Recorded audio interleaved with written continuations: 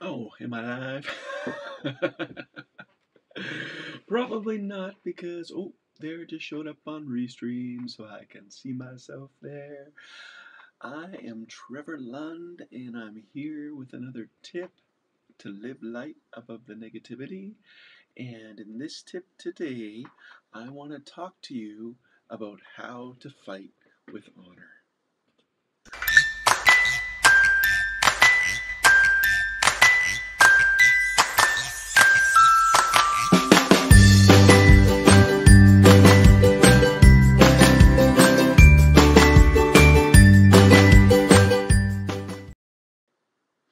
Yeah, so once again, I'm having so much fun with these. Cool black and white effect.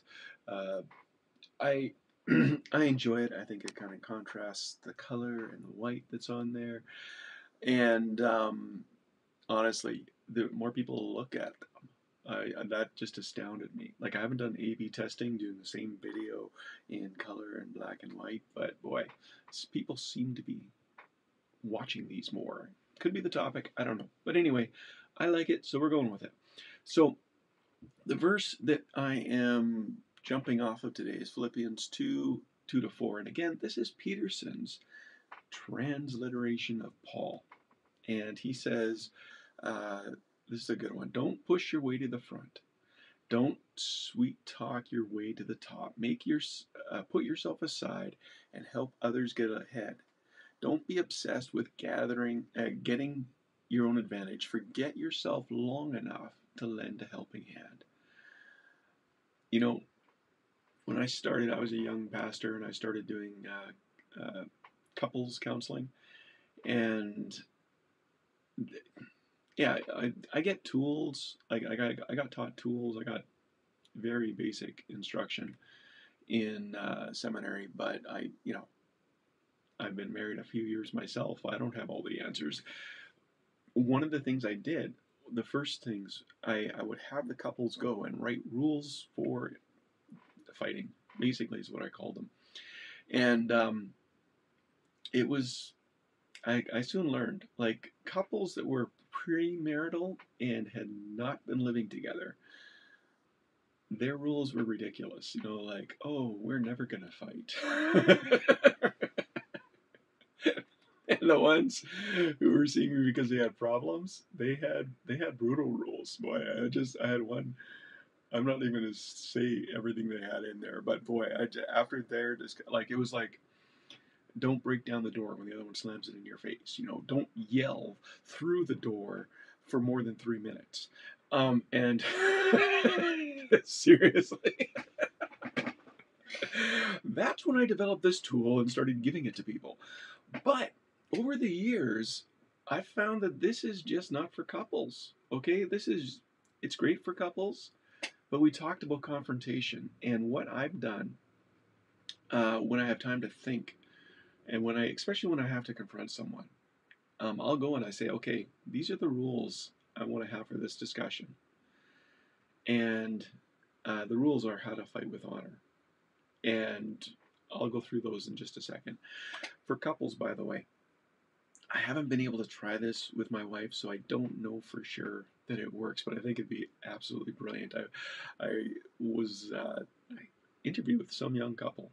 I didn't interview them. I was watching an interview, and they were saying what they do. They basically dance through their discussion. If either of them uh, can call a dance, basically. So yeah, they pull the other one into the kitchen and they start dancing. And you can't start the discussion until the dancing is going on. You do your best. You don't try to step on the other person's toes, and no one can deny the dance. That was the other thing. So either can ask, and no one can deny. So I think that that's absolutely brilliant. And I gotta say, it's not that my wife and I haven't had a fight since I heard that. It's that when I just forget. And I'm ready to have it out. That doesn't happen, does it? Oh my goodness. Anyway, for couples, Yeah, dance out the discussion. Everyone else, use these tips to fight with honor. And if you want this in an infographic, just let me know and I'll tell you where to get it and how to get it. But I'm just going to go through them quickly here. It's an acrostic. Honor is an acrostic. I spell it the Canadian way because I get another letter in there, the U, and it's important. So this is I'm a Canadian, by the way, in case you don't know. The H, the first H is you hone in at the topic at hand. You speak to the situation. This is what you did.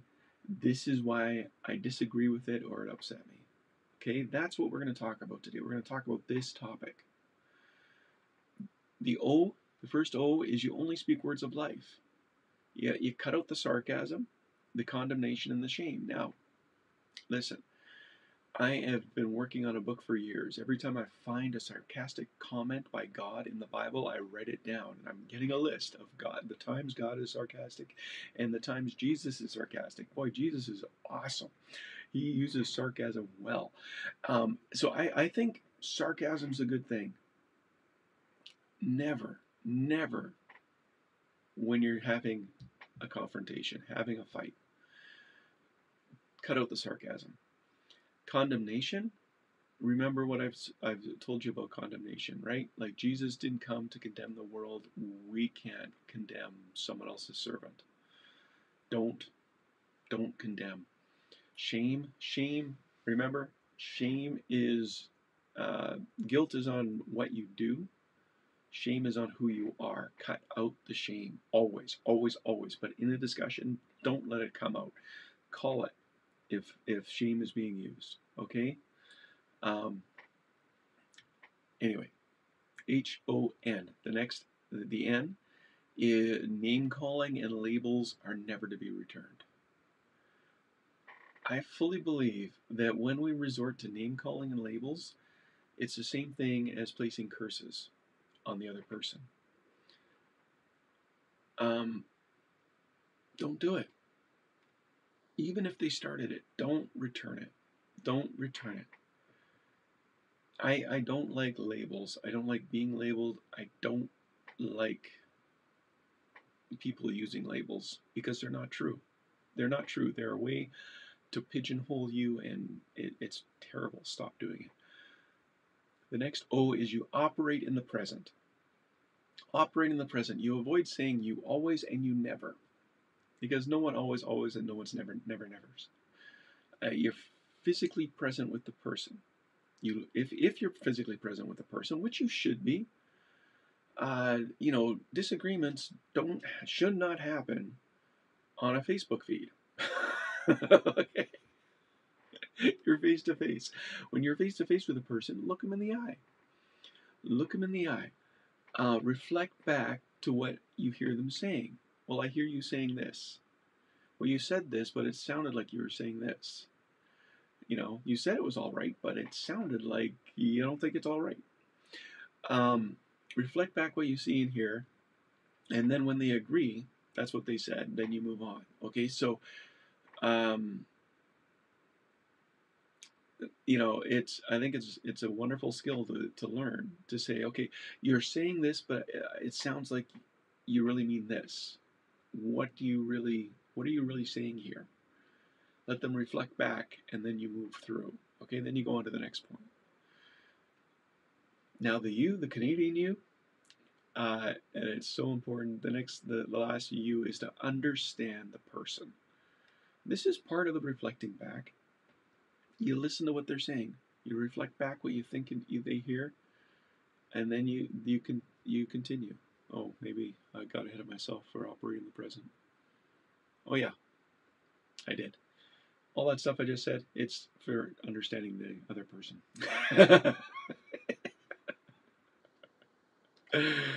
If you want the infographic, I'll give it to you, and then it makes a whole lot more sense. And then the final R is you resolve the argument. Okay, it's okay to disagree. There's going to be some times where you have a discussion, you have a disagreement, and you realize there's no way for you to meet on this. It's okay. Everyone has a right to hold an opinion.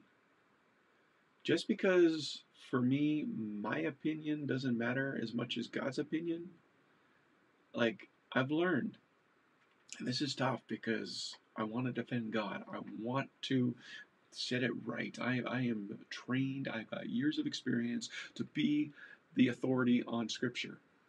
And if someone disagrees with me, I just want to teach them something what the right way, right? You know what? God has grace for me. He's going to finish the work He started in me. He will finish the work He started in the other person. I trust Him for that. I trust Him. I trust Him that you know I'll do my part. When Holy Spirit tells me I need to talk to them or confront them, even, I will do it with honor. And but I won't nitpick. Okay.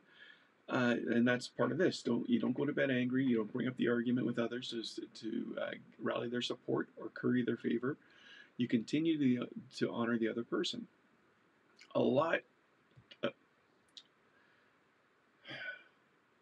I can't say all, but anytime I've had to have those difficult face-to-face conversations, I don't. If I talk to my wife about it, it's to process my feelings.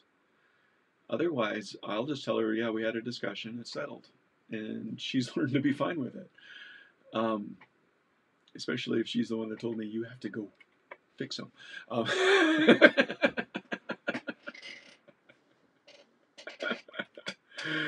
Oh my goodness. So that's how you fight with honor. Hone in at the topic at hand. Only speak words of life. Name calling and labels are never to be returned. Operate in the present. Understand the other person and resolve the argument. Can I pray for us? Heavenly Father, I thank you, Holy Spirit, that you're going to give us the words to say when we need to give a defense for you. And Lord, often that's a time of disagreement. That's a time of conflict. That's a time. And Lord God, I just thank you that you'll give us the words to say. You'll give us the love to show. Lord, help us to know how to honor and to grow in that. And to have patience for ourselves and patience for others when they don't agree that they need to honor. So Heavenly Father, I pray for those who are watching this and have a difficult situation to work through. And I pray most of all, God, that they would have your peace so that they can share your peace. And they won't not have that conversation that needs to be had, but they'll do it with love and speak words, truth in love.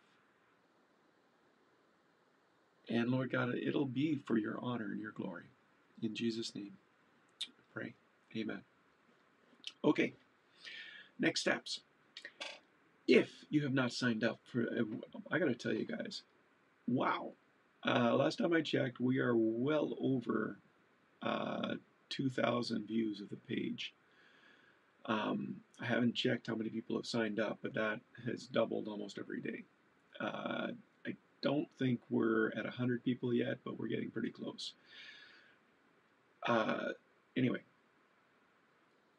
I am excited to be working on a new tool, and by working on means I had the idea and I figured out how to do it. So now I just have to put the hours in to get it done. I'll tell you what it is. I'm going to turn that devotional into an audio devotional. And that audio devotional will be available at Live Light Audio. And every day you'll be able to listen to that devotional as you go on your commute, as you go for your walk, as you go on your run. And it is 1, 2, 3, 4, 5, 6, sixth on my list of big projects right now. Maybe 7th. Anyway, I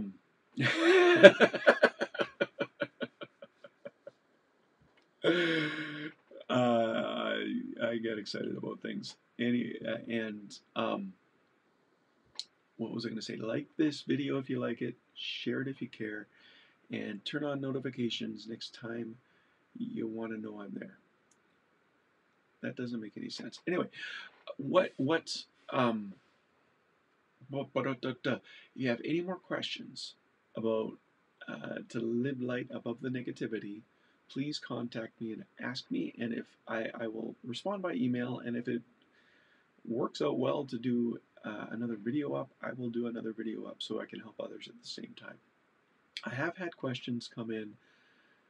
I guess the one question that came in was on building yourself up with the Holy Spirit. What do you do when you're seeking after the gift of tongues and it just doesn't seem to come? I don't have an easy answer for that, but if you'd like to know that, I can do up a video on that. I'll just state this, it won't have any kind of denominational bent. I follow what the Bible says, not what denominations insist on, okay? I get in so much trouble saying stuff like that. Anyway, I can take it. God bless, and I just went over. Take care. God bless.